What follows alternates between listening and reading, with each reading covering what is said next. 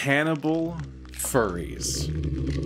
Just let that thought take hold. Swish it around for a bit, get a feeling for it. It's a great premise, isn't it? Really grabs your attention, activates the imagination. Cannibal furries. Picture it. Hey, not that kind. No, we're talking dead-eyed, uncanny, humanoid animals, gore sloughing from their fuzzy, blood-drenched maws as a second, hidden mouth ravenously devours its prey. Cannibal furries. This is the premise promised by the new Image Comics comic, Plush. So I have notes. That's right, it's time to listen to a terminally online gay furry rant about why I found this comic to be deeply frustrating to read. But instead of settling for just being petulant, I'd also like to do something constructive here. So, whenever something in Plush's portrayal feels off, I'm going to then take a moment to try to explain what furries are actually like. And I guess I'll also review the comic on its own terms, though one perspective does bias the other. Alright? Alright. Our protagonist is a man named Devin who is heartbroken over his soon-to-be-terminated engagement. His fiancée cheated on him, and is pregnant with another man's baby, so things seem pretty over. Strangely, his fiancée is a woman? That's odd. Well, maybe he's bisexual, or she's trans? No, she's pregnant. Surely a story about furries wouldn't be about straight cis people, right? Let me back up a bit for anyone that's confused because they're used to a cis-heteronormative society. Furries aren't that. Furries are predominantly gay, lesbian, and bisexual. And they're also disproportionately trans, non-binary, pansexual, asexual, demisexual, and any other underrepresented sexuality or gender identity that comes to mind. Now, do straight, cis furries exist? Absolutely. But if regular society is 80% straight people and 20% queer, then the furry community is the inverse. About 20% straight and 80% queer. So, it's not that you're not allowed to have stories about a straight, cis furry, but given how uncommon this premise is for a story, that would be a strangely non-representational choice to make, wouldn't it? In fact, I'd go so far as to say it's a missed opportunity, given how underrepresented non-allegorical queer stories are, and how rare it is for furries to exist as anything other than a joke. So right off the bat, if the protagonist of a furry story is straight, I can't help but think you may have missed the point. It quickly becomes clear that not only is Devin not gay, he's also not a furry. Devin is venting to his friend Levi, who is himself in full fursuit right now. Quite the reveal. I mean, bravo for being a shoulder to cry on for your friend, but damn, you were really in the middle of something, weren't you? Imagine fully suiting up as your fursona on the day of the convention, only to be stopped dead in your tracks for an hour as your friend pours his heart out to you. You're sweating your ass off because you're basically wearing a full-body carpet and your phone is blowing up the whole time. You don't want to check it. That'd be rude, but you just know there's a dozen friends and even a couple of hookups on Telegram wondering where the hell you are. Do you think he prepped? So, this guy seems like a great friend. Astonishing restraint. His fursuit is on point, by the way. Let's go ahead and gush about something that Plush gets right. The red and cream color scheme is a nice palette, at least in my eyes. The orange hair suits him, and the blue eyes and bandana pop while also drawing your eyes to his face. He's even got one of those goofy little tongues sticking out. Fun fact, those are often Velcro or magnetic so that you can pose them in different spots around the face. I do appreciate that the artist resisted giving the head different expressions, instead painstakingly recreating the same neutral expressions at several angles across multiple pages. Most fursuit heads cannot change their expressions, except protogens. The closest we can get is manually adding eyelids to shape the eyes, unless you're going full animatronic. Oh! And there's an internal view of the transparent eyes, showing how fursuiters can barely see in there. Part of the incentive to make them so big is actually for the safety of the user, since it increases their field of view. But what stands out most to me is the markings. Levi's suit has some very specific details that help him stand out from the 500 other canines that will be attending the same event. Both his tail and fingers are black. He's got this bright blue bandana, which also helps him hide the neck flap. But above all, he has these these multicolored squares circling one of his eyes. This is extremely common. Not these squares specifically, but the idea that a fursona would have a distinct marking that helps them stand out in a crowd. For example, here are a bunch of characters, but zoomed in so close that you shouldn't be able to tell who they are. But if you've been around in the furry community for a while, you're recognizing several of them right now, aren't you? Let me know in the comments. How many can you name?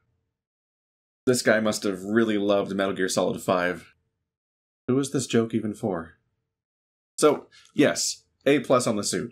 Well done. Where Levi immediately begins losing points with me is when he decides that the solution to Devin's problems is to bring him to the furry convention. Levi? What are you doing, buddy? Okay, so let me take a moment to explain one of the cooler emotions I felt over the last year. I woke up in a hotel in Rosemont, Illinois. It was the first day of Midwest Fur Fest 2022, the largest furry convention so far, and my first time being to one. As I threw open the curtains, waking Toaster in the process, I looked down to the streets below, and what did I see? Huge, colorful silhouettes on every sidewalk. The fursuiters were so far away, but with such distinct features I could identify their species at a glance. And they were everywhere. Suddenly I had this strange feeling in my chest, like a weight had been lifted that had been present for so long I had stopped noticing it was there. I had never been to Pride or a drag show or a gay bar, and I'd only been out of the closet for less than a year. So this is my first experience as an openly gay man of being in a space where I was surrounded by people like me. Not only other queer folks, but furries as well. When I was in Vegas, I got the expanded experience, as we moved on to venues outside of the smaller convention. At Hofbrauhaus, a fluffy dragon joined the conga line before getting bent over a table and spanked with a large paddle for a beer. I got to explore Omega Mart while being pretty sure I just saw Lemon Brat and Nonstop Pup roaming the halls.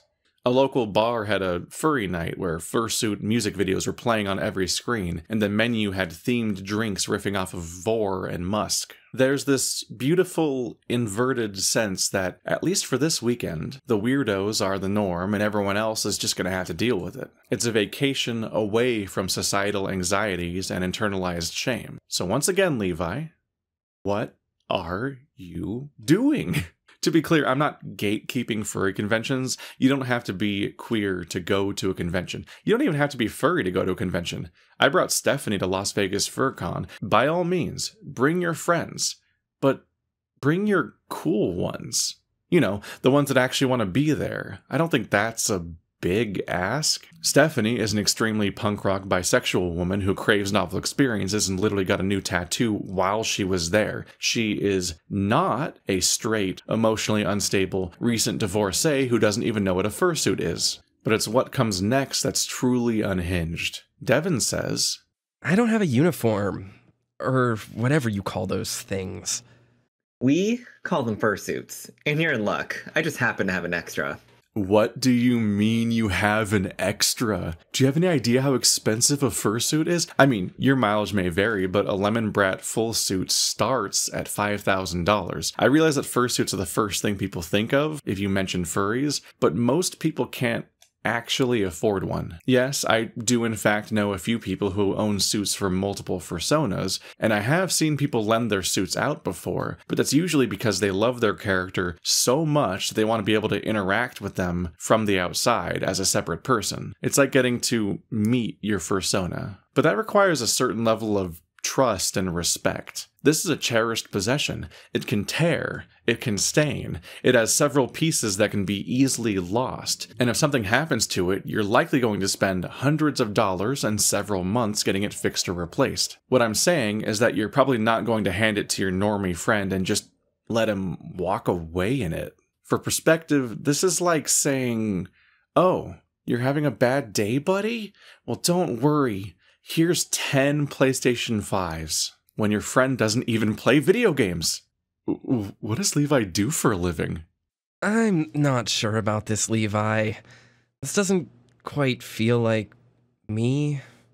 Dev, you need to let go a little bit. Tonight is going to change your life. No joke. Levi immediately roofies Devin and abandons him, presumably to go meet up with the friends that he's actually here to see. Seriously, we never see him again until the end of the story. I I guess he wasn't a great friend after all. I'm really taken aback here, trying to place what they were going for with Levi's characterization. He's supposed to be the only regular furry in the entire comic, and what we got was bizarre. He's statistically likely to be queer, although it's never confirmed. He's a dude with seemingly more money than God, who drugs his friend with a substance that's worryingly primarily known for its use in sexual assaults, and then leaves him completely alone among a queer culture that he is not a part of, which is here to celebrate an online subculture that he knows nothing about. If we assume that all of the more distressing implications were unintentional, then this setup was ruthlessly utilitarian at the cost of any and all coherency. To get into the author's head for a moment, he likely wanted to have exposition about Devon's failed relationship, he wanted to have him be in a fursuit, and he wanted him to have substances in his system so that he would doubt whether what happens next is actually real. Now, I understand that floppy comic books are very short. They don't have the space to just drone on like I do. 22 pages is nothing, so you have to find ways to set things up efficiently. But by having one character facilitate all of these unrelated elements and then promptly leave the story altogether, not only does that character come out feeling confused, but any time spent on him was essentially wasted. Because he existed exclusively to make the story go somewhere, he didn't. Alright, so we're inside the convention now, and at first glance, things are looking pretty good. We've got a ton of fursuit designs on display of several different types of animals. I particularly like that they look like they were genuinely built by different companies and people. It's subtle, but you can tell that this guy's fur has been shaved down around the eyes. This is extremely common because the fake fur used to cover fursuits will be of uniform length, so you actually need to carefully shave it to give it shape and make the character's facial features more readable. This guy over here has a massive head and a tiny body because he's poodling, which is what you call it when someone just wears the head and maybe the paws. But not the suit itself. It's cheaper, easier, and you don't overheat. Over here, this dinosaur thing looks like it has flat, simple eyes sewn onto its face, which can look fine from the front, but the illusion is broken in an unflattering way when viewed at an angle like this. But we might be seeing one of the solutions to this problem right here in the foreground. I'm not completely sure, but it kind of feels like they're both looking directly at the camera despite both of their faces being turned away from us. If this was done intentionally, then what we're looking at here is a costuming trick called follow me eyes. The eyes are actually recessed into the face, leading to an illusion that makes it feel like they're looking directly at you instead of straight ahead. I'll let you decide for yourself whether the result is cool and lifelike or super creepy. So, we're off to a good start. But the more I look at this spread, the more it starts to feel off to me. I think the first thing that stands out is that everyone is just kind of facing the viewer, and then it dawned on me. This feels like PAX. They drew a NerdCon. If you're used to gaming and media conventions, you're probably familiar with the huge crowds of people pushing past each other in order to get to the next booth or panel. These kinds of events are all about consumerism, waiting in line. You're on a schedule, and you try to maximize your time usage as if you're at Disneyland. If you go to a furry convention expecting a similar experience, you will be very confused. Oh, there are a few events to go to, probably a cool dance competition, and there's always a big room where a bunch of independent artists are selling their wares. But you will quickly run out of stuff to do, because these things really aren't the point. Oh man, I convinced my tax guy to write off my trips to Midwest Fur Fest and Las Vegas FurCon as research expenses. So, let the following be evidence in my defense if I'm ever audited by the IRS. Okay, so how do I put this? Furry conventions are more like a massive party for a population of queer people who are statistically more likely to have only ever had sex in hotels. But they have had sex. A significant percentage of every FurCon is actually taking place out of sight, scattered among dozens or hundreds of room parties that are being held at every hour of every day. Some people actually just stay in one room the entire time and basically have the convention come to them. Like, I haven't been to a ton of conventions, but I don't think they usually have on-site rapid STI testing, which I fully support, by the way. Obviously, none of that would be pictured here. But my point is that a furry convention is a social event, and that's not the behavior that's being depicted here. They should have drawn a party, You know, a room that's not packed with scattered individuals, but several small groups. Circles of people chatting, nervous fans saying hi to artists that they admire, fursuiters taking photos together. Here's a funny detail about fursuiting. When you're inside one, it's very hard to communicate. You can barely see or hear, and your voice is muffled. So when fursuiters talk to each other, they tend to lean in incredibly close, like students whispering secrets to each other. It's actually really cute. Suitors may also become very physically affectionate. There's lots of hugging, petting, and even cuddling. It's not uncommon for fur piles to form in lower traffic rooms, where a bunch of people all just lie down together. This is because a fursuit isn't only a costume, it's also a textured sensory experience, both from within and without. Listen, some dudes just want to be the little spoon for a 7-foot-tall werewolf. Just remember to always ask for permission. When I look at these pages, there's a sense that the artist learned how to draw fursuits, but didn't really have any idea what they'd actually be doing. The talent is there, but it's lacking context and direction. There are also way too many fursuits to be accurate. They might be considered to be the core of the experience, they take up a lot of space and draw a lot of attention, but as I pointed out previously, not everyone can afford one. In fact, even the fursuiters themselves will often only be in character for a few hours per day because the costumes are cumbersome, inconvenient, hot, and potentially even dangerous to be in for a long time. Last year, the registration line for MFF was literally hours long, and when I got to the front, there was an unconscious suitor being tended to by medical personnel. Be aware of your limits. We're also missing the common alternatives to fursuits. Like, where's the twink with the bulldog harness, the pup mask, and full-body lycra suit with painted-on abs? I can't wait to explain to my tax guy how this is also a business expense. So there are a lot of alternate costumes at furry conventions, either to celebrate queerness in other ways or to earn some cheaper DIY anonymity. And I hate to keep banging this drum, but once again, the only visible couple is seemingly a straight one. This man with his arm around a woman who, by the way, looks way too dressed up for this venue. Anyway, this page is both the first and last we see of the furry convention. That was fast. My head is huge. One size fits most never means me. Fuck, it's hot in there. Right, where were we? Devin was roofied, remember? So he pushes his way outside into an alley to throw up. But he's not alone. First his glove disappears, and then cannibal furries.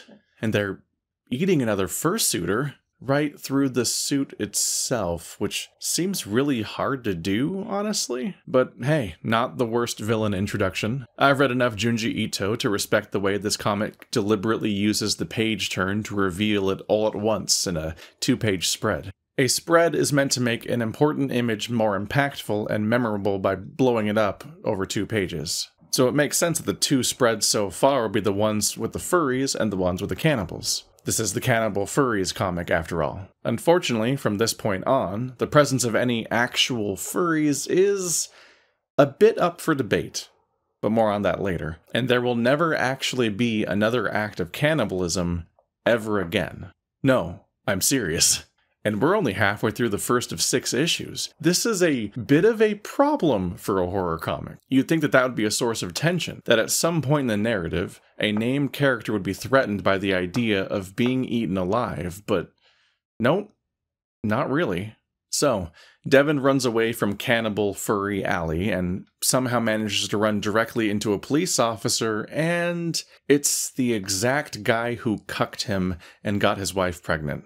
Really, like, what are the odds of that? I understand the need to be economical in your plotting when you only have 22 pages per issue, but I can't help but feel like these massive coincidences make the world feel incredibly small. We opened the story with Devin complaining about this guy, then went to an unrelated furry convention, then ran directly into the very man he was just complaining about. The only way that this city, which I'll remind you is big enough to host a furry convention, could feel smaller is if the sheriff was his fiance's dad. So anyway, the sheriff is his fiance's dad. Devin is taken in by the police, and the sheriff wants the marriage to go through. despite the cheating, because Devon's parents are rich and he wants that connection to be forged between their families. He tries to force Devon to go through with the marriage by threatening to pin unsolved crimes on him, branding him as a sex offender. This scene, what they're doing here, gives my analysis brain the tinglies, but we'll get to that. We end the issue with Devon sitting in jail, contemplating his fate. And honestly, I'm just kind of confused at this point. I mean, I'm genre savvy enough that I know that it's not strange that I was promised cannibal furries, but then only saw them for 2 pages of the first issue. It's extremely common to only hint at the horror elements of a story early on, hide the monster and all that. What I do find odd is what the creators have chosen to spend their time on instead. In a 22-page issue, we have 3 pages spent discussing the cuckening, 2 pages spent at the furry convention, 2 pages of cannibals, and then 11 pages take place either with the police or at the police station, largely spent litigating a straight marriage between a woman that we'll never meet and a guy who isn't even a furry. He doesn't even have, like, a pro or anti-furry disposition. He's furry agnostic, which means he doesn't even have any preconceived notions to be changed in a character arc, which means that the core of this story has nothing to do with the furries. So, I guess my question to you, dear viewer, is, based on what you've seen so far, would you come back for the second issue? Would you be compelled to make a second, third, 6th purchase at a later date to keep up with this story? I personally bought them all at once, so I never had to make this choice, but I'm wondering if I would have continued if doing so was presented as a choice at this moment. Digging deeper into its issues, I'm struck by how the story doesn't expand naturally from Devon's character. I mentioned how Levi is rendered incoherent by his need to accomplish several things for the plot, but in truth, the same can be said about this entire first issue. The 2 established villains, the cannibals and the police, have nothing to do with each other, and one of them has nothing to do with Devon, so they have to contrive a reason for him to be around furries, inviting logistical bloat that could be easily trimmed by having him be a furry to begin with. Just start at the con. A thematic throughline is created with Devon's ring, but aside from that, you could completely swap out why the sheriff is so fixated on him to begin with, without functionally changing most of the story, and you'd probably end up with a lot less to explain. For a horror story, we're given very little to work with. Devon has no pre-existing relationships with furries. He isn't freaked out by the premise of an anonymous human being lurking inside of a mascot costume, nor does cannibalism in any way relate to his anxieties about infidelity. So as much as the creators would like for me to be asking, so what happens next, I'm instead just asking, why? I think the misguided, confused nature of this book can be summarized in how it ends, with a prison joke. That prison joke. You know, the one that shames assault victims while also reinforcing homophobic stigmas surrounding same-sex activities. In a book about a queer community. Okay. The second issue might be the best in the series. The cops are beating Devon while he's in their custody, but the furries arrive and eviscerate them in a fun, stylized, very gory scene. It turns out they've come to rescue Devon because Bo, the goat man, thinks that Edie, the blue cat thing, fell in love with Devon at first sight. Alright, I'm interested. I've watched at least a dozen horror comedies precisely because they had this kind of compellingly absurd premise written on the back of the box. In fact, it's compelling enough that I can't help but think that this is how the first book should have started. Seriously, the series kind of works better if you just skip the first one entirely. The relevant information is just repeated anyway. Which is not a great thing to say about a book that was entirely exposition and table setting, but here we are. Unfortunately, any momentum gained from the splash of action we had in issue 2 is quickly lost in 3 and 4. These issues are spent covering Devon's adoption into the found family the furries have formed in their mansion in the woods. An attempt is made to sell the idea that Devon and Edie really are in love with each other, but it just doesn't land. She usually wants nothing to do with him, and when they do finally hang out, he spends the whole time complaining about his ex? I don't understand why straight romance is constantly written like this, where the woman hates the man, but eventually succumbs to his raw charisma. Charisma that is more implied than shown because he's often barely a coherent character. Brushing our cardboard couple aside, honestly, the comic's greatest strength might also be its biggest problem. Bo. This guy is outgoing, wears his emotions on his sleeve, and is genuinely invested in how other people feel. He causes the entire plot to happen because he has an almost supernatural read on Edie's emotional state. He has the most defined personality, he develops the most believable bond with Devon, and this is all a problem because his character ultimately has nowhere to go. He has no arc, no journey to go on. But he eats up a lot of pages, presumably because the creators of this comic really love the guy. I just think that time might have been better spent giving Devon any kind of discernible personality. Anyway, the cops arrive, and Devon surrenders himself to protect the furries. But the cops attack anyway. Issue 5 consists of Devon trying to break free while the furries are all mowed down. Edie is so heartbroken over Devon leaving that she has lost the will to live, despite having barely spoken with him. Devon makes it back just in time to stop. Another sexual assault.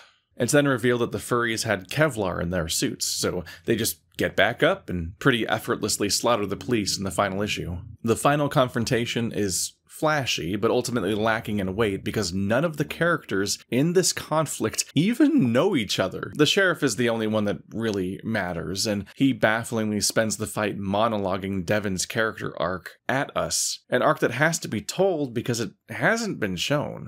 One thing I never liked about you is your lack of a killer instinct. You're just too weak, Devon. Devon? Devon isn't here right now. Can't you read? What makes no sense to me here is that Devon hasn't really changed as a person. He was already standing up to the sheriff in issue 1, and his first response upon seeing the cop his fiancée cheated with was to punch him. This moment is framed as character development, but really it seems like the existing conflict simply escalated into a life or death scenario. Is Devon capable of killing, if pushed to do so, is introduced as a question for the first time, literally in the panel before the one where he kills. Plush is ultimately a neat series of images to look at, but even when I put my queer furry nitpicking aside, I don't think it really functions as a story, which is a shame, because I've read smut that develops its characters better than this. Passing Love is 30 pages shorter than Plush and about 50% sex scenes, and yet I and every single other person who has ever read it would die for Travis. But now that we've got the whole summary out of the way, let's try to dig deeper. You might be thinking, hey, you're that guy who did that 3-hour Beastars video where you argued that the cannibalism was allegorical. Is anything like that happening here? But I'm gonna have to disappoint you there. While it is very funny that I'm already doing another video about furry vor, I can't see anything meaningful going on here. What we're told is mostly a series of uninterrogated cliches, like when Edie says a fursona is like a spirit animal. When it comes to cannibalism, they say it's a sacred act, and that whoever you eat becomes a part of you forever. But the only person who ever gets eaten is some unnamed woman that they met off page. And this is not a story about Devon becoming worthy of being eaten, nor does he learn how or why to eat someone. So it's hard to extrapolate much from there. As Sigmund Freud once said, sometimes vor is just vor.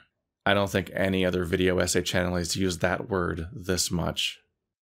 Question. How do you pick the right... Fursona. Well, how did you pick the one you're wearing? Oh, I didn't. It's my roommate's? That was a horrible idea, Devon. Never let anyone else pick your fursona for you. It should represent who you are at your best. Think of it as your spirit animal.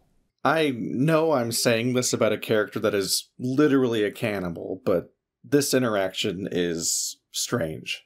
It's just not how someone who is familiar with furries would speak about this. First of all, letting someone borrow your fursuit is not picking your fursona for you. It's just a thing that people do for fun. It's a costume, not a sacred ritual. I know multiple people whose fursuits aren't even the same character as their fursonas.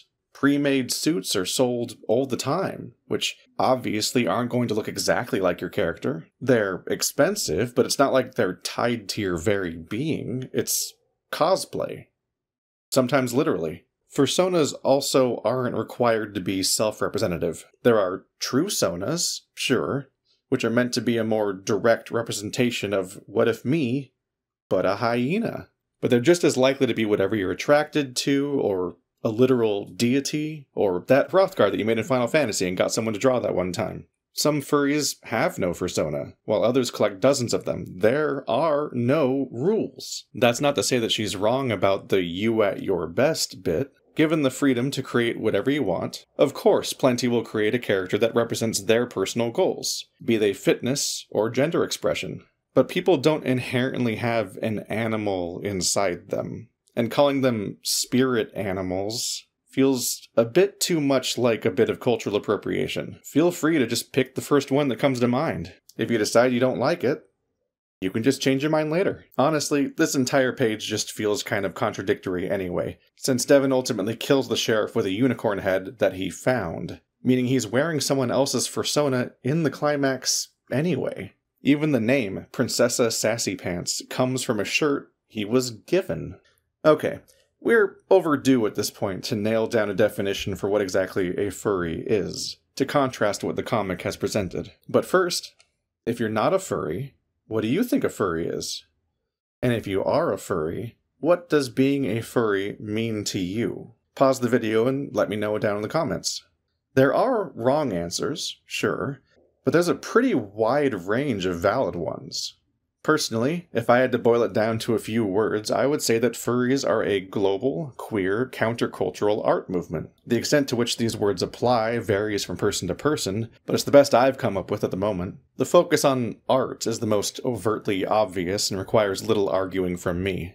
If you've ever encountered anything furry, it was via an art form, be it drawn, animated, written, performed, or yes, the fursuits themselves, which are a massive artistic undertaking to craft. It's easy to take them for granted with how pervasive they are, so I just want you to stop and think for a moment about the fact that you've potentially seen hundreds or even thousands of these costumes, but you've likely never seen two that were the same. Every one of them took tons of work to create, is a unique character, and exists as a monument to self-expression. That's a culture. One that connects thousands of people, transcending both ethnicity and nationality. Suits aside, it's clear that the community congregates around artists. If you have a popular ongoing comic, and a recognizable suit of your character, you are a celebrity at conventions. But being constantly flooded with great art does something to people. It inspires them. I'd bet money that a disproportionate number of furries at least try to learn how to draw. I mean, how couldn't you? Just through exposure, you can't help but observe anatomy, sketching, perspective, shading, and since you have your own character, you'll inevitably end up imagining them in different scenarios, but won't always want to pay someone $200 to draw them. At the risk of embarrassing myself, you're currently watching me draw. Right now. I've been doing it since that Legoshi video. And whenever I get stuck, there are always people ready to help me along. This might be what stands out most about fur cons. Nerds are used to conventions being about hype and consumerism, big announcements by Marvel and Nintendo, where you're basically paying to be advertised to. At a furry convention, the hype ceiling is just some dude going, "Hey, look what I made." People are sitting at booths with a stack of 20 art prints that might be the only ones that will ever exist. PAX West's showroom was the most crowded room I've ever been in, but I mostly just wanted to leave the whole time. But I spent 2 days exploring the Midwest Fur Fest marketplace because I just had to see it all. The things to be discovered there were both more meaningful and more fleeting. When it comes to the counterculture bit, sure, you'll hear your share of ACABs from outspoken anti-fascists. The most impassioned defenses I've heard of anarchism came from ex-military dudes who moonlight as femboy foxes and programmer socks. But I won't pretend that your average furry is necessarily politically minded. But the freak flag is a presence. These are invariably people who picked up a hobby, saw a world that often reacts negatively to their behavior, and then just kept going on anyway. It's no wonder so many furries are queer when you consider how compatible that narrative is with the experience of coming out, of being a person whose very existence is politicized, but must nonetheless face the world again every day. When you give up on the impossible standard of being normal, you're finally free to have fun. It's worth mentioning that there was actually an attempt to fight back against the queerness of the furry fandom back in 1998, the Burned Furs. Their mission statement began as thus: Anthropomorphics fandom is being overrun by sexually dysfunctional, socially stunted, and creatively bankrupt hacks and pervs. It was very kink at pride debate, with furries being shamed for any depiction of fetishes in art or at conventions. But as is often the case when this argument resurfaces, the kind of people who fight against liberation and in favor of repression tend to be the very same folks that consider homosexuality and transgenderism to be among such fetishes. It was very apparent that the leadership of the Burned Furs was openly queerphobic, and that what they actually wanted was to shame furries back into the closet. You don't hear about the Burned Furs very much anymore, though. Why? Because the furry fandom is one of the few places where the LGBTQ+ community actually won. And I can't stress enough how important that is to the history of furries. Which is why it hurts so much to see a character like Keebler. While Edie is giving Devin a tour of the house, he spots a bald, muscular silhouette in the shadows. Wait, who is that? Oh, that's just Raymond. Well, you know him as Keebler. He takes care of everybody's suits. Don't be so judgy. He's just exploring his sexuality. It's no big deal. I wasn't. I just assumed Keebler was a female. She is. So, this short-circuited my brain. On one hand, in this story about furries, we finally have our first seemingly confirmed queer character. She's even shown wearing a Love is Love shirt in issue 4. But on the other hand, they made the only confirmed queer character the creepiest character in their story. And as far as trans representation goes, reading this page feels like falling down the stairs. Somehow, every single sentence manages to step on yet another rake. First, Edie immediately deadnames Keebler, which you should never do. I can't even come up with any logistical reason for why she had to say that. We, as the audience, don't benefit from knowing Keebler's dead name, and Devin has no reason to care about it. So why introduce a name you're not supposed to remember or use? Does the creator of this comic understand that trans people tend to change their names, but not understand that you're then supposed to forget the old one? I thought that Keebler was female, followed by she is, should be an affirming comment, but Edie correcting Devin falls flat when she opened the conversation by misgendering Keebler herself 3 times. This trio is a kind of found family. They've known each other since they were kids, and seem to have this deep understanding and trust in one another. I assume this is just the author fumbling the subject, because if not, it characterizes the love interest as someone who really doesn't respect her sibling's transition. The fumbling is compounded by the choice to show her naked. She's presented in a way that emphasizes her masculine appearance, the only nude form in the entire series. And it's done in a way that makes her seem like a monster, stalking under cover of shadow. Given that this entire series is drawn in bright pastels, it really stands out that the trans character's true appearance is the only thing drawn in an overtly creepy way. How else are we meant to feel looking at this image? I myself am admittedly having to make some assumptions about Keebler in this section because the author also chose to make her non-verbal, as if he was uncomfortable writing a trans woman, so she never gets a chance to explain herself. This only works to make her seem all the more alien. And what's up with her suit, anyway? Despite everyone else wearing fursuits, it goes completely unquestioned that she's wearing the bikini model equivalent of one of those inflatable T-Rex costumes. Like it's a joke. Like she's a parody of femininity. Haley, a trans friend of mine who was also proofreading this section, immediately called out a transphobic trope, the idea that femininity is a costume that she just takes off at the end of the day, as opposed to a core element of her personality. This stinks of Norman Bates and Buffalo Bill, 2 characters that have infamously burned the image of men dressing up as and killing women into the public consciousness, despite both being confirmed in their own movies to not have actually been trans. He's just exploring his sexuality. Being transgender is not a sexuality. It's a gender identity. Saying that Keebler's gender presentation is her figuring out her sexuality implies that she presents as female not for gender affirmation, but as a kink. Haley brought up the Blanchard theory of autogynephilia, an idea that is weaponized transphobically to argue that trans women are just men who are aroused by the idea of presenting as women. I didn't want to think that that's where the author was going with this, but then I revisited issue 2 to find a scene where Keebler taunts her captive with what's going on between her legs. The implication seems to be that he, and by extension, we the audience, are meant to be repulsed by her anatomy. In a frankly brow-raising choice, even her kills are explicitly sexual in nature. In a story where the cis woman cuts people in half with her tail, the trans woman smothers 2 men, one with a kiss and the other with her breasts. Despite the furries being presented as vaguely sympathetic by the end, this behavior puts her more in line with the villains, who repeatedly threatened the women with sexual assault. And in one of these scenes, a man survives by hiding in the women's restroom. Were they implying something there as well? Or was this just a good old-fashioned heteronormative joke about emasculation? What I find extra frustrating about this whole mess that is Keebler is that the kernel of her character is so close to expressing something genuinely furry. It's time for some history. Did you know that the first ever fursuiter was a man presenting as a woman? Yeah, there's often this perception that furries became gay over time, but things were looking pretty queer from the start. It's January 1989, and the first ever furry convention is being held in the Holiday Inn in Costa Mesa, California. Conference Zero. It's the Rod O'Reilly Master Mix at Conference Zero.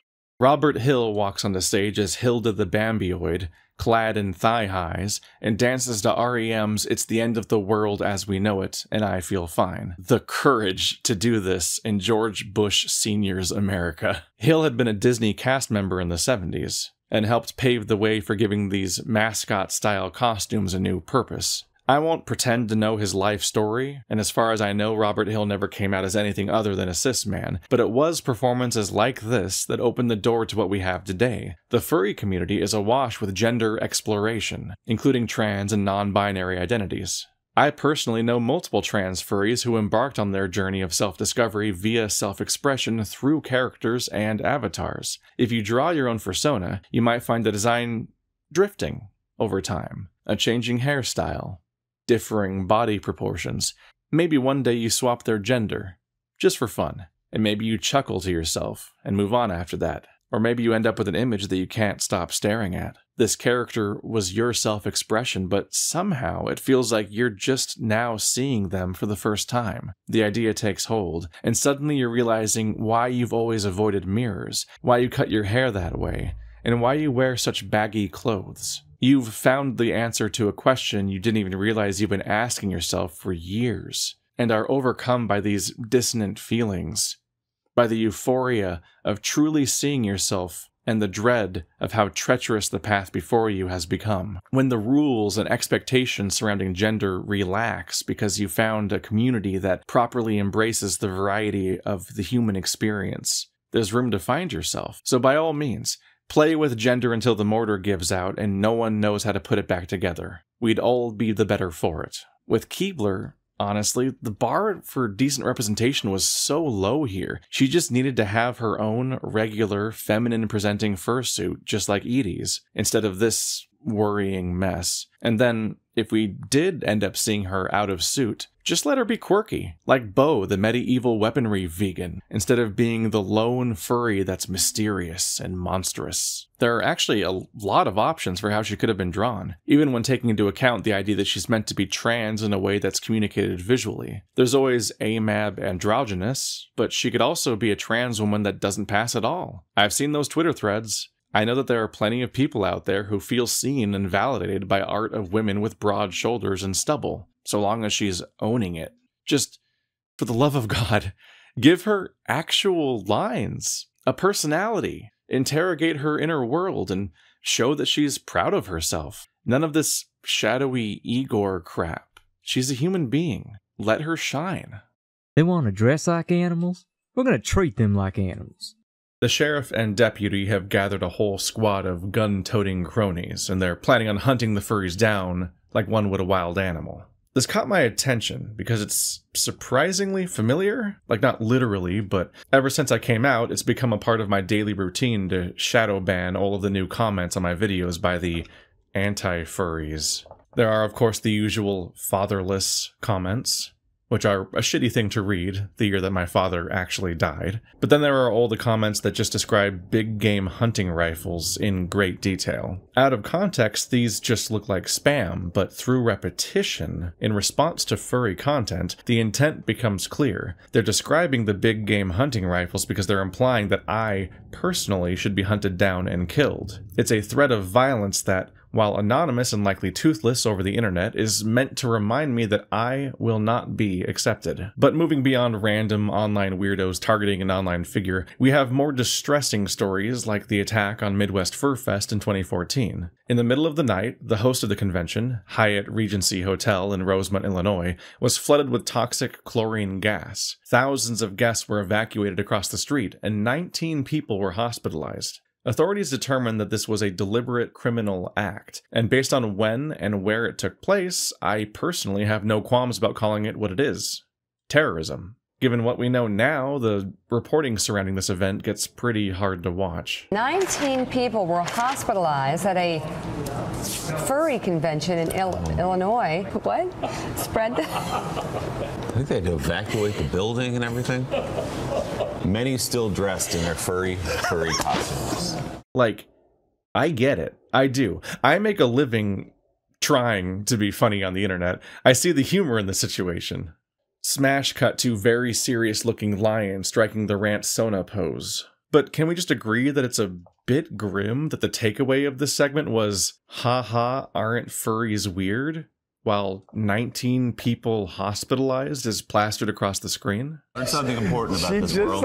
Learned something that we all wish we didn't know. This year at Confuzzled in England, attendees were being harassed in public, some reportedly having rocks thrown at them. Local furries were warned to remove their fursuits or anything else that could identify them, and to travel in groups for safety. This stuff worries me. I'm not going to say something stupid like furries are an oppressed minority, but several of the groups of people that themselves make up the majority of all furries are. I don't really believe at this point that people target furries just because we're weird, without any deeper understanding of who we are. Partly because it's just common knowledge at this point, but mostly because bigots are too stupid and unsophisticated to mask their true intentions. Are you scared of the furries or the backrooms? I'm scared of you guys in real life because all y'all probably gay. Shit, he caught us! So, let's call anti-furries what they actually are. The final bastion of socially permitted homophobia. A veneer of plausible deniability that wears thinner with each passing year. And in this case, we're talking about a furry convention.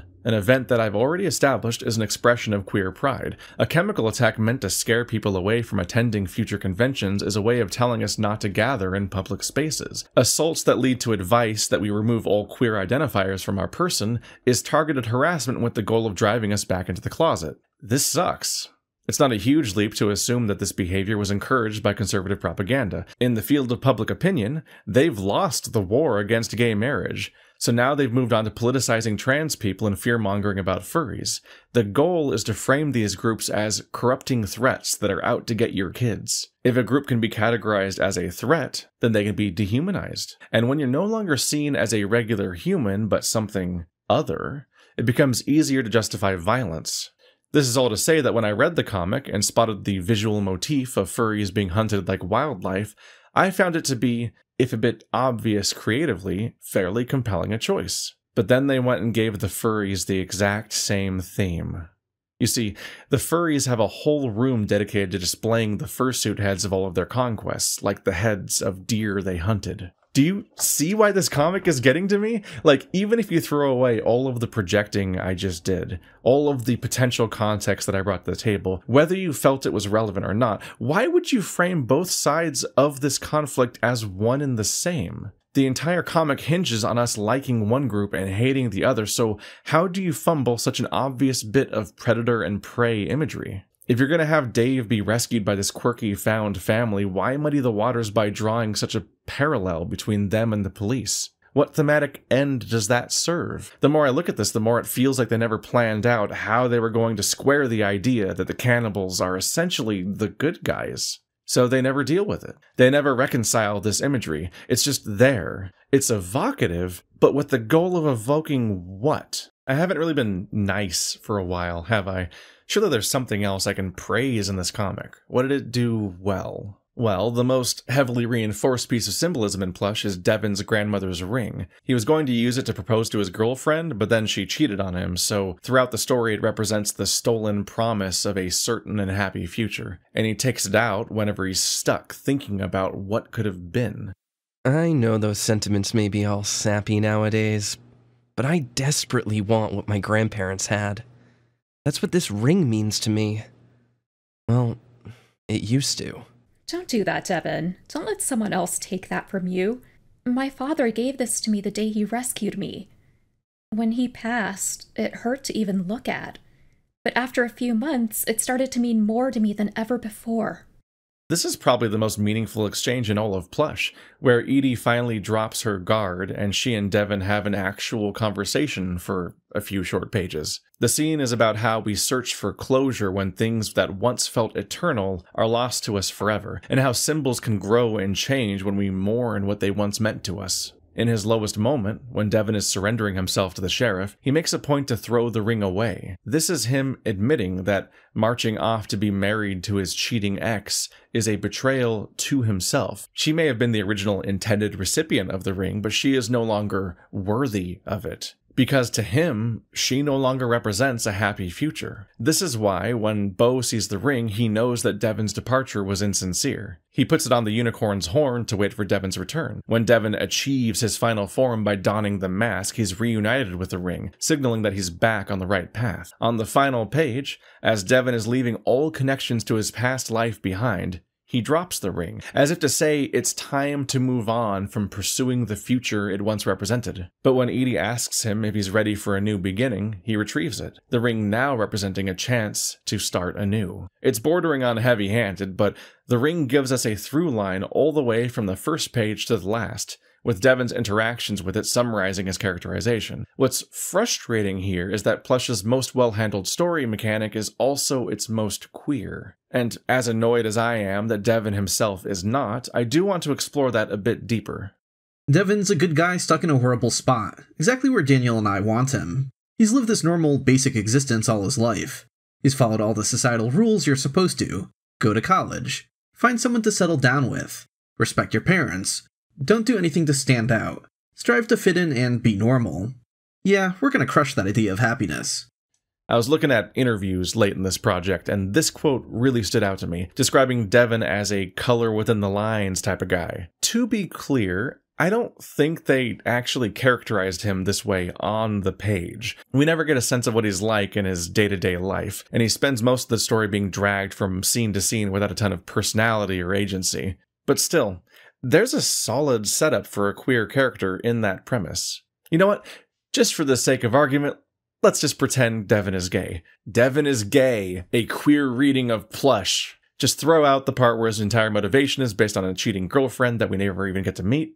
Instead, we have a queer character facing a tough decision. Hell, the decision that's inherent to queerness. A turning point in the shared history of nearly every furry. Do you do what society expects of you, marry the girl, and live an unfulfilling yet uncontroversial life? Or do you abandon tradition, endanger yourself, and recklessly chase your happiness as one of the freaks? This makes Devon's connection to the furries make way more sense. They're his found family, his queer support network. Also, assuming Edie is a man in this hypothetical rewrite, this also helps explain why Devon falls in love so quickly with Eddie. He's the first man to ever return his affections, to see him as he really is. So of course they'd rush into a messy, poorly conceived, and likely short-lived relationship. Your first queer experience can be intense. He's like a hormonal teenager all over again, experiencing new firsts.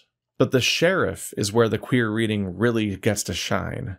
This is a story where the police are the villains. The usual assumption that police exist to uphold some kind of justice never really comes into the picture. They are explicitly here only to enforce a power structure that benefits themselves. They will commit violence if they know that they can get away with it, and they collectively ostracize and bully the one cop that doesn't play ball. They are not an inherently moral institution. If there was a bad apple, then it has long since spoiled the bunch. The police being represented as villainous is oddly resonant for a comic like this, because queer people have a history of tensions with the law. We, as a community, are under constant threat of being criminalized here in the United States, and one of the most common tactics for doing so is by constantly accusing us of being sex offenders.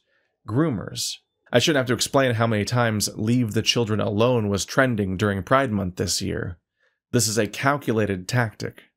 So color me surprised when the sheriff has Devin in custody and is threatening to pin unsolved sex crimes on him if he doesn't marry his daughter. Coming from a place of authority, the ultimatum is clear. Give in to the cis-heteronormative expectations that society has forced on you, or be unfairly demonized for the rest of your life. This makes it all the more powerful when Devin dons the guise of the unicorn, the gayest of all fantasy creatures, and a pink one at that, and uses that form to kill the sheriff. Banding together and fighting back against authority and stigma by committing to queer self-expression? That's why furries exist. That's the whole point. If Devin is gay, then he has a reason to take a leap of faith, leave life as he knew it behind, and join the freak show. His arc makes sense, and it's compelling. So do you see why I'm so frustrated with this comic? I know that this dead horse is just glue by now, but why should I have to settle for allegorical queerness in a story about furries?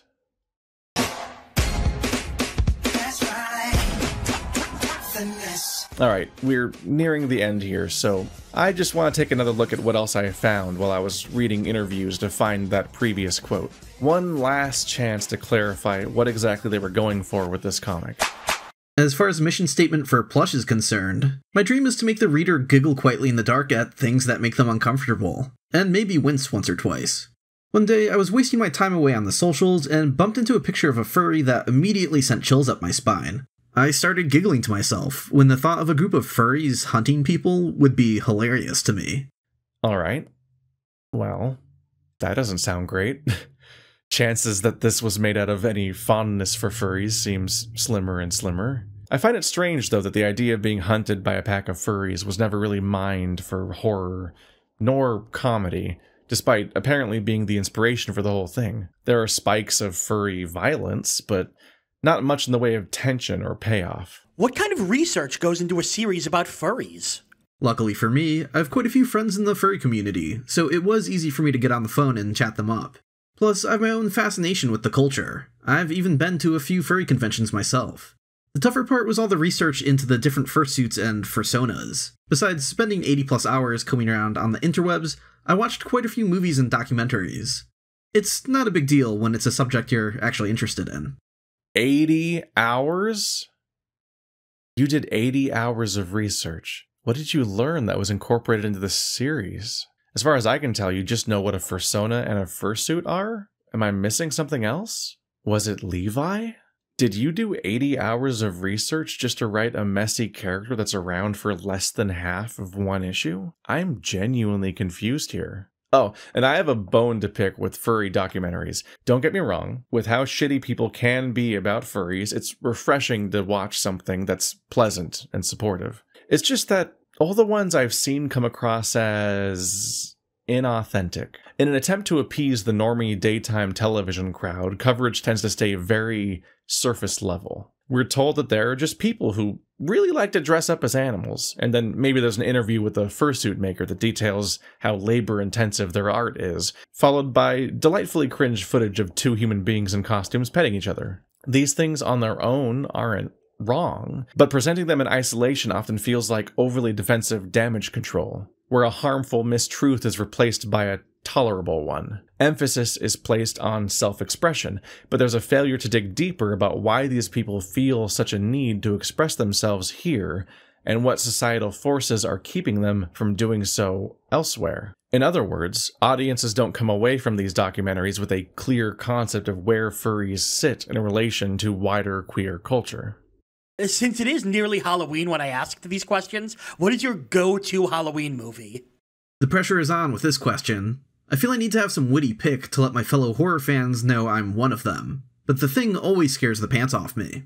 Oh man, I really wish you'd run with that. One of the genuinely upsetting things about fursuits is the anonymity they provide. Imagine the horror of slowly realizing over the course of an evening that the German Shepherd you've been hanging out with all night isn't actually your friend anymore, but someone, or something, else.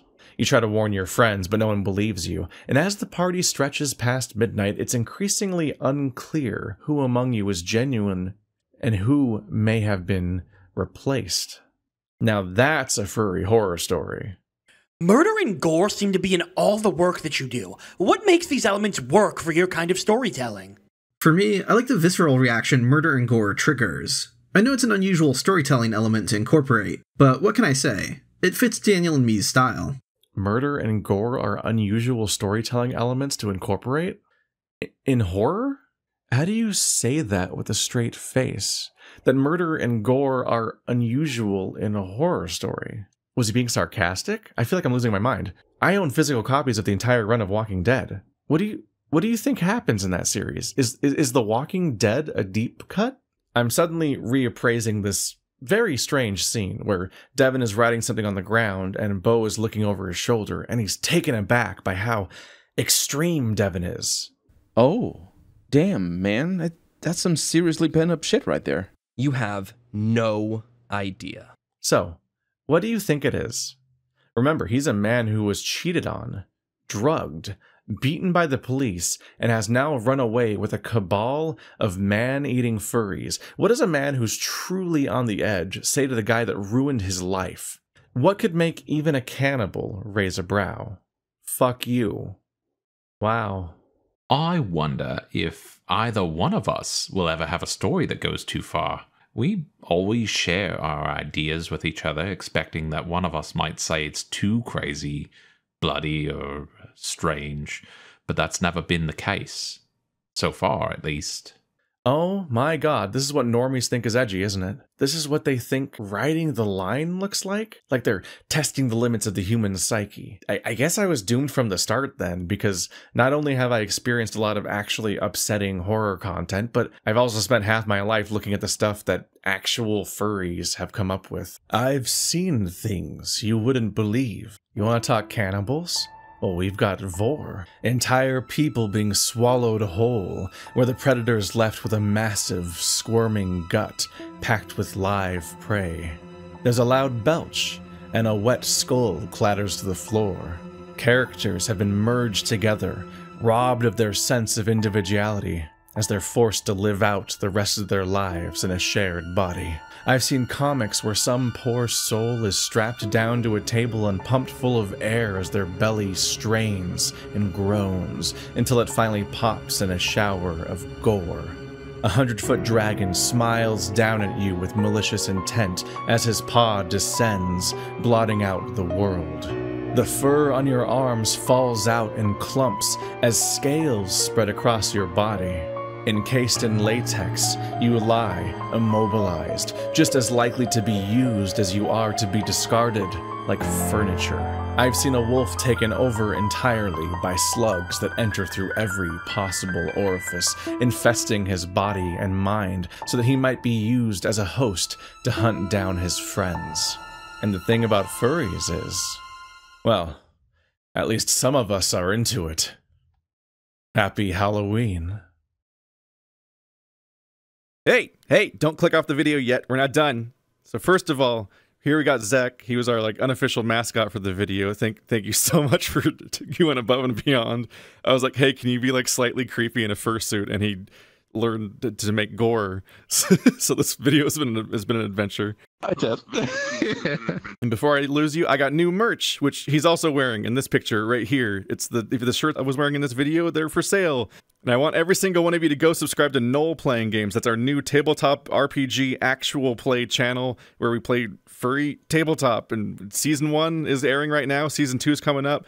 There's going to be gay cowboys. You want to miss gay cowboys? It's on you. Bro, kid, what's your sub count here? What? You know what mine is? 110. I know it sounds fucking crazy. This isn't a joke. I have no idea what the fuck is going on. At least you did get to say you love her. Hopefully not for the last time. Why the hell do you think anything good comes from finishing the game? Batman was an orphan. Did you know that? You think you've got what it takes to take down the hero of Southpaw?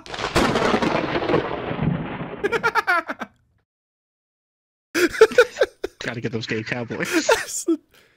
The dumbest thing I ever said. I'll fix it in post.